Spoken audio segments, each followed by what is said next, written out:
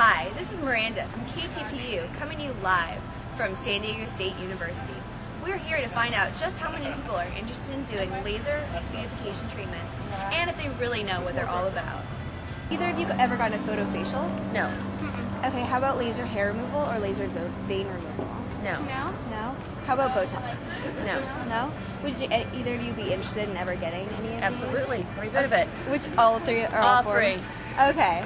And do you know Sign how me any up. of these work? Yes, I do. Okay, which ones do you know about? I know how laser hair removal works. Okay, can you explain that to us? I certainly can. Okay. It works best on light skin with dark hair because the lasers are attracted to the dark hair and they destroy the hair at the root, and that's how it works. Okay, great. Thank you very much. You're very welcome. Have you ever gotten a photofacial? No. How about laser hair removal or laser vein removal? No. How about Botox? No. Okay, would you be interested in getting any of these? Have you thought about it? Okay, do you know how any of these work? Yes. Yes, which one? Well, Botox. Okay, and can you explain quickly how that works? I believe it's just like the shots, like it introduces wrinkles, right? And Right. It's Okay. like some type of weird animal. I forget what it is. Yeah. I don't know. That's about it. Okay, alright, thanks a lot. Okay, have you ever gotten a photofacial? No. How about laser hair removal or laser vein removal? Yes. Yes, which one? Both. Both? Okay, awesome. We are here at New Image Med Spa in Newport to answer these questions concerning facial cosmetology and body cosmetology using lasers and Botox.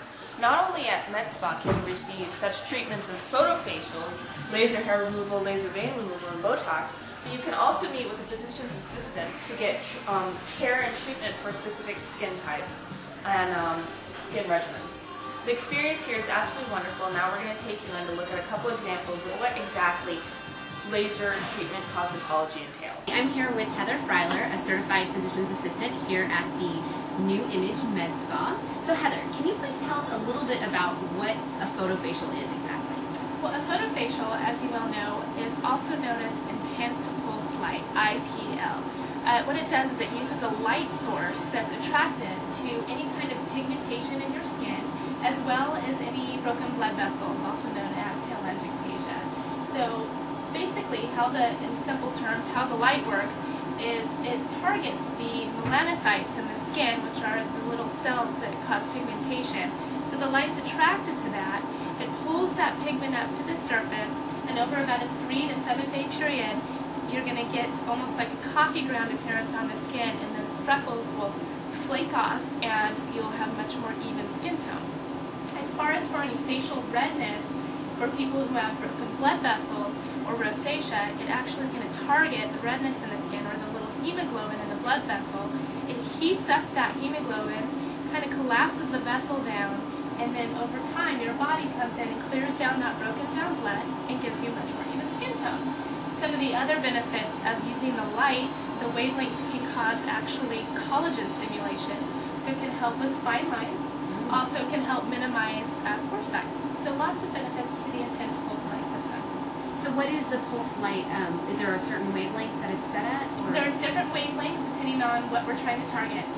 If we're trying to target the melanocytes, the pigmentation in the skin, it's going to be a little bit of a shorter wavelength so that we can actually target those cells.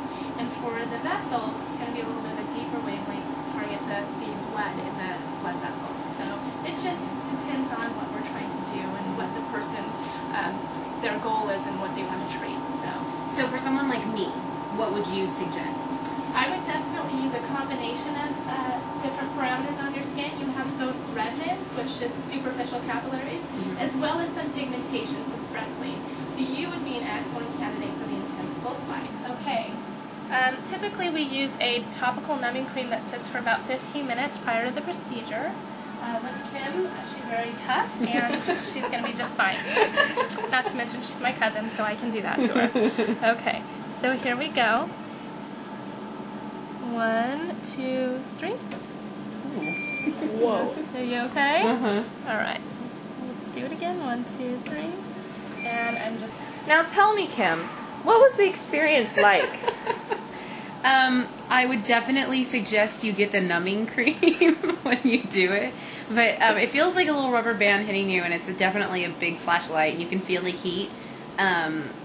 but I'm told that it's worth it. So I guess the whole beauty is pain kind of a thing. But yeah, I can definitely tell that light is definitely a wave and a particle because I felt the particles hitting my face.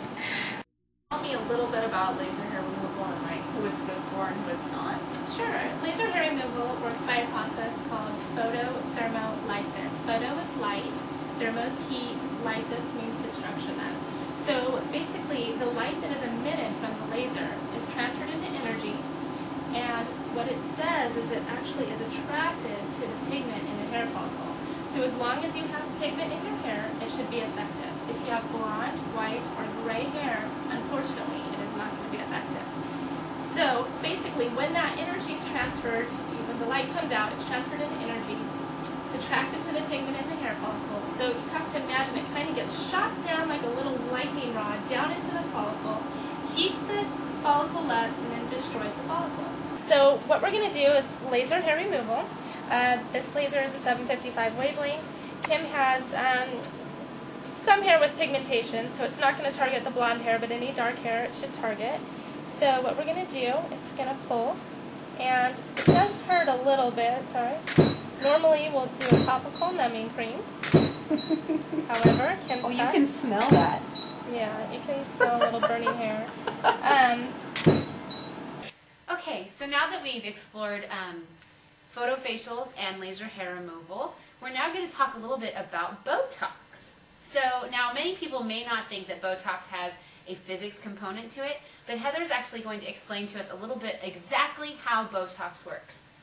Okay, well there's actually quite a bit of more of a human physiology background to it, but there is a little bit of physics involving the nerves. So what we'll talk about is just a brief description of how Botox actually works in a patient.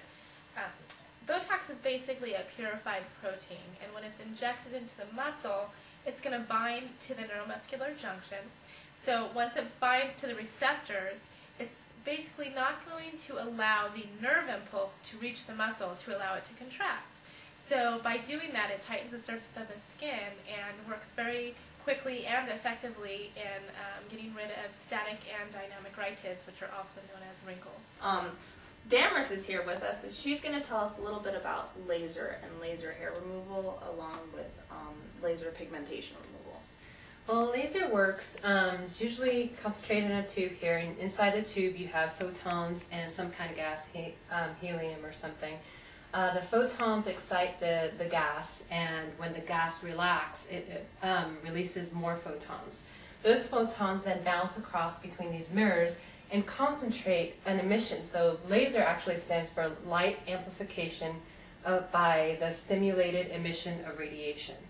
So the photons are then amplified and concentrated and emitted in a laser form. So it's actually, you have a laser which is one color usually, and then what happens is that the laser attacks what's called the chromophore, and that's usually melanin, hemoglobin, or even carbon. It's usually the darkest part of the skin. In this particular example, it's the hair follicle is the darkest part.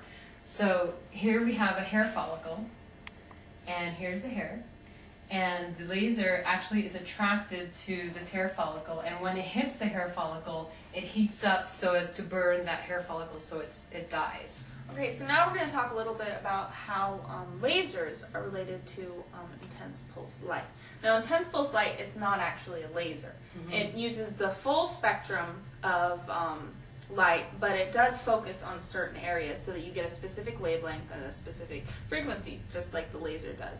Intense pulse light can also be used on different skin types where laser cannot. For the hair, it works the same way. It shoots the light down the shaft where it's attracted by the bulb, which contains the most melanin in that. And then at that point, the energy is transformed to heat, just like lasers are.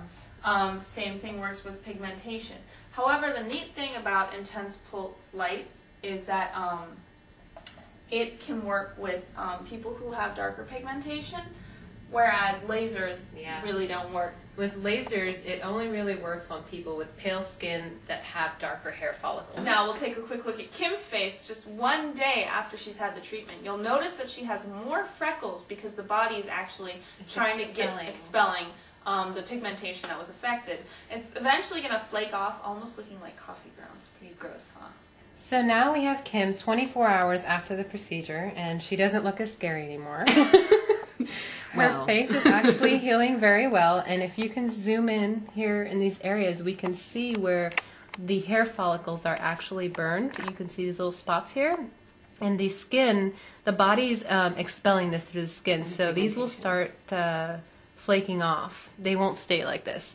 And now that we've taken a look at Kim's face, we're going to talk about a different procedure that we didn't actually demonstrate, but we did discuss.